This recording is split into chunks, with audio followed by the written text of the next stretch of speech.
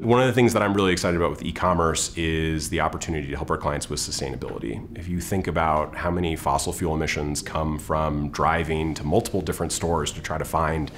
something that's in stock, or the amount of fossil fuels that are put into the atmosphere by trucks having to go process returns because you ordered the wrong thing. There can be a perception that e-commerce is about just trying to get people to buy things that they don't need, and that couldn't be further from the truth, right? The actual benefit from a sustainability perspective is helping people find the right things at the right time so that you don't spend a bunch of wasted time in a car on a road putting carbon into the atmosphere.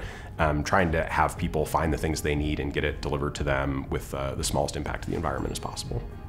A peak experience for me working with McKinsey was optimizing the potash and phosphate refinement operations for a Brazilian mining client, which was an interesting intersection between mining and agriculture, with potash being a significant agricultural input for fertilizer and things like that in global markets. We helped them reduce waste in their potash processing plants, increase throughput, improving the quality of the end fertilizer used across soils and all over the world.